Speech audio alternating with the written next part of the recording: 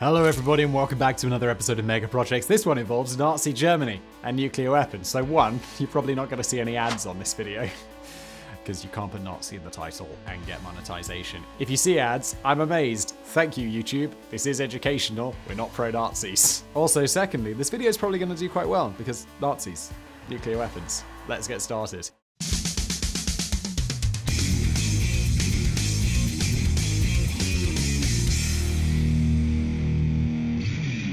The idea of the drug-induced supervillain Adolf Hitler in possession of nuclear weapons should send a slight shiver up your spine. Had the man who was the most despised, ruthless dictator of the 20th century got his hands on the most devastating weapons we've ever seen, the world may well now be a very different place than what we see today. Almost certainly.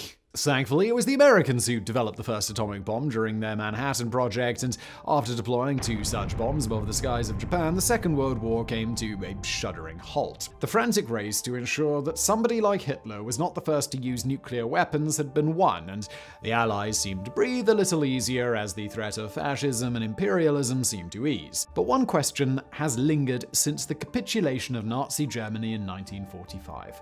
Just how close were they to developing their own nuclear weapon?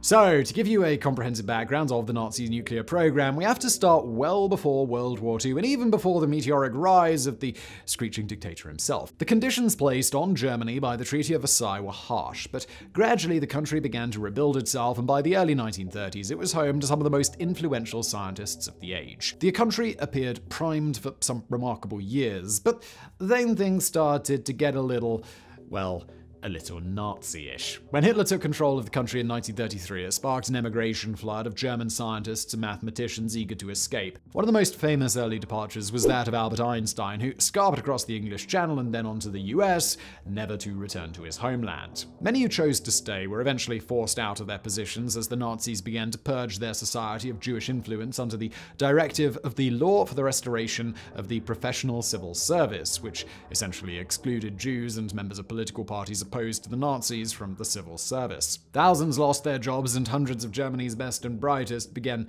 leaving the country, many heading to the exact nations that would soon find themselves at war with Germany, the US and the UK. Quite astonishingly, considering what was about to come, around 50% of Germany's nuclear scientists left the country before the outbreak of World War II. While Hitler must have gained some perverse satisfaction from kicking out these brilliant Jewish minds, it was an act that would end up devastating the country's pursuit of nuclear weapons. Some sweet irony there.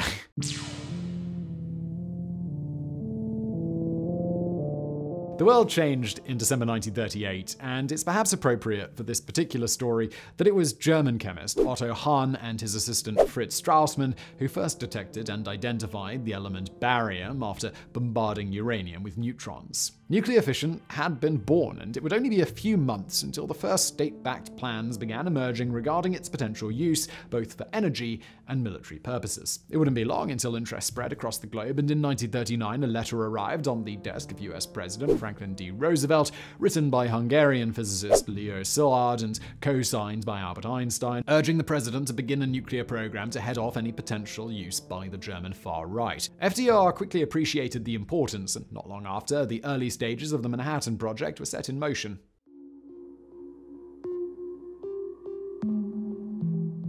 In April 1939, a group of scientists met for the first time in Germany to discuss both military and civilian uses of nuclear fission. The group came to be known as the First Uranverein, Uranium Club, and informal work continued at the George August University of Göttingen. This was still very early, and the prospect of a usable weapon was still several years away at least, but the Uranverein certainly laid the groundwork for what was to come. But their work came to a halt in August 1939 when 3 of their members were called up for military training as it became clear that the nation was once again on the verge of war.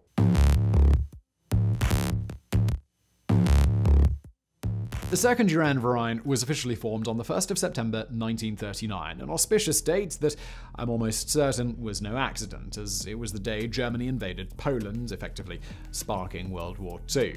On the 16th of September, the group met for the first time and included some of the most influential scientists in Germany, perhaps most notably Werner Heisenberg, who had recently won the Nobel Prize for Physics, Otto Hahn, the man who discovered nuclear fission, and Walter Botha, who would both go on to win the Nobel Prize in 1954. It was an illustrious group, to say the least, and one which concluded at the second meeting that a nuclear bomb was theoretically possible, but that it would take a minimum of 5 years. In the same meeting, they were asked by a Nazi official how long they thought the Americans would take to develop a nuclear weapon. The group's answer was 1944, but privately many assumed that it would take an additional 3 or 4 years.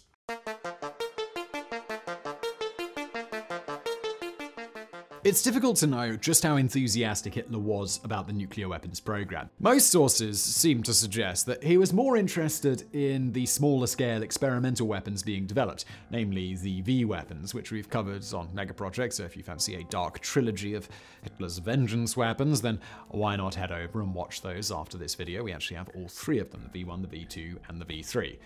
Obviously. No doubt Hitler would have loved the idea of having nuclear weapons, but several factors might have tempered his enthusiasm. The first was the timescale, as it soon became clear that Germany would not be able to produce a workable bomb before 1947, and with his troops crushing all that came before them in Europe, it's perfectly conceivable that the German leader believed the conflict would be done and dusted by then. Then there was the uncomfortable and rapidly expanding realization that the Nazis had shot themselves in the foot by forcing so many scientists out of their positions during the 1930s. Now, never personally met Adolf Hitler, but we can't imagine that he's a man who did well admitting his mistakes and trying to rectify them. Between 1939 and 1942, Germany's nuclear program remained under military control, specifically the Heereswaffenamt, HWA, the Army Ordnance Office. Germans have long words. But this was far from the streamlined, coordinated effort that was going on in the United States. Unlike in America, the German nuclear program remained heavily fragmented. At its peak in 1942, around 70 scientists were working on the project, but certainly not full-time. To compound the problems, factions began to appear within the program, with different groups competing for budgets and personal rivalries and political allegiances, adding to the sense that the German nuclear program never really got anywhere near the scale or coordination of the Manhattan Project.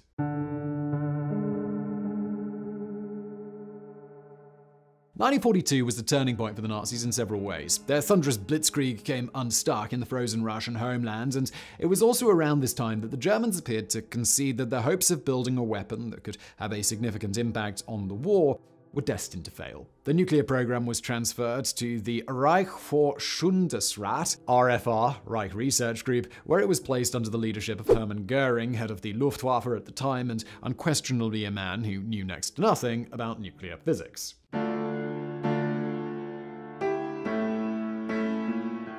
As the war began to slowly swing in the Allies' favor, and as the Manhattan Project accelerated, the question of how close Hitler was to a nuclear weapon became more pertinent than ever. The German leader's frequent reference to Wunderwaffen, or wonder weapons, certainly led to plenty of speculation. Was he referencing the V-weapons, or was there something altogether worse hiding in the shadows? To address this knowledge gap, the Allies formed a covert special ops unit in 1943, codenamed the Alsos Mission. They were tasked with not only finding out how far along the Germans were with building a nuclear bomb, but also sabotaging anything they came across. In the early stages of the Alsos mission, the group moved with the invading army up through Italy, interrogating officers and scientists whenever they became available. Once Rome had been taken, the group carefully combed through information, and while evidence was severely lacking, early reports sent back from the Alsos mission suggested that the Germans were not very far along with their nuclear program, but to get a clearer idea, they would have to enter the German homeland itself.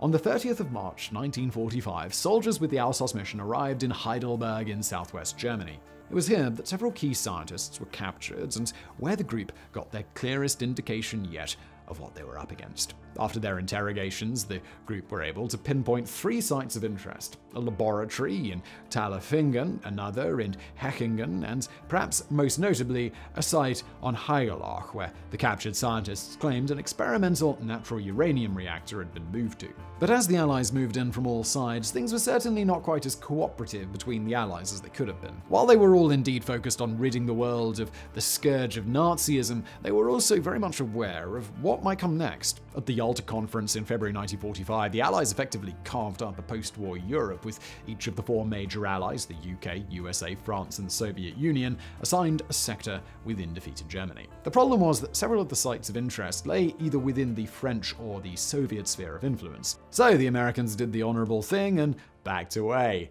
Not really. After reaching a factory in Strasfurt in the Soviet zone, they discovered large quantities of nuclear material. Over the next 10 days, 260 truckloads of uranium ore, sodium uranet, and ferrouranium, weighing about 1,000 tons, were whisked away, with most of it ending up in the UK.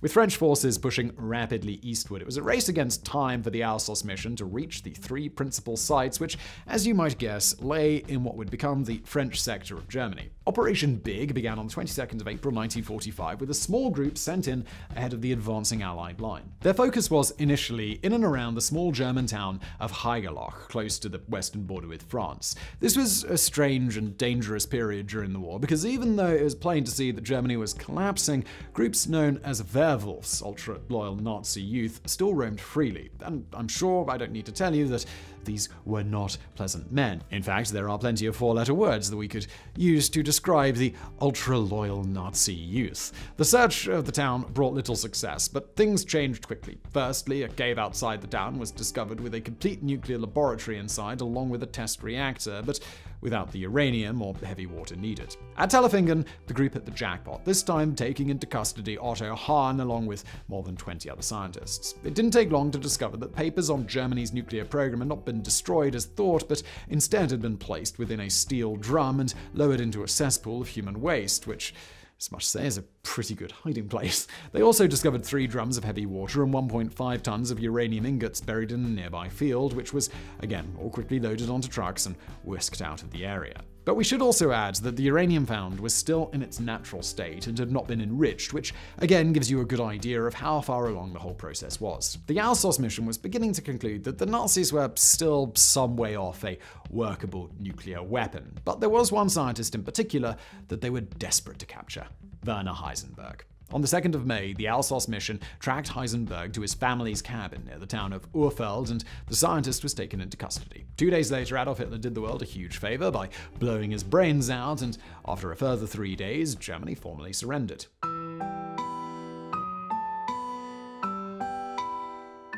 With Germany in ruins and Hitler's plan for a glorious Third Reich firmly over, what lingering fear there had been over the mysterious wonder weapons quickly evaporated. Instead, the Allies busied themselves with poaching as many German engineers and scientists as humanly possible. Thousands were taken either east or west, many of whom would play a key role in the next generation of nuclear proliferation. But the important question is, just how close had the Nazis come to building their own nuclear weapons? Well, nowhere near close enough is the simple answer here. It's easy to try and add some extra drama to the situation, but the truth is that the Germans were still some way off testing a large-scale nuclear weapon. The quantities of heavy water and uranium found were so small that it's difficult to look past it simply being the very early stages of a nuclear weapons program. Perhaps the best way to look at it is to compare it to the Manhattan Project. The Manhattan Project cost roughly $2 billion, which is $29.2 billion today, and employed over 120,000 people at its peak, though the total number involved, directly or indirectly, was thought to be around 500,000 people. That's almost 1% of the entire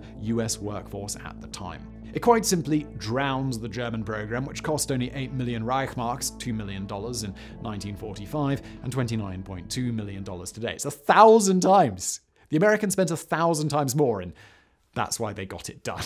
And considering the number of people working on the German program was said to be in the hundreds rather than the thousands, we begin to get an idea of why they were so far behind. The reasons behind this were quite simple. Germany simply couldn't afford it, especially when the war began to unravel for them. The almost impossible had been made even harder by the scientific purges that occurred in the run-up to World War II, which left Germany's scientific community absolutely shattered. But there was also another potential factor, and we say potential factor because this has been furiously argued over since 1945. The question being, did Werner Heisenberg and other German scientists purposefully slow down the Nazi nuclear weapons program as a way of stalling Hitler's plans? There seems to be two very well dug-in positions here. Either Heisenberg, who was one of the most brilliant physicists in the world at the time, guided the program into a series of roadblocks that caused it to never truly get going, or he was a wildly ambitious scientist doing everything he could to build the world's first nuclear bomb, but he just didn't have the knowledge or support to do it. At the end of the war, the majority of the scientists captured by the Allies were interned in Britain in a country house called Farm Hall near Cambridge. And as you would have it, the house was heavily bugged, and the Allies spent the next 6 months listening carefully to what was said inside.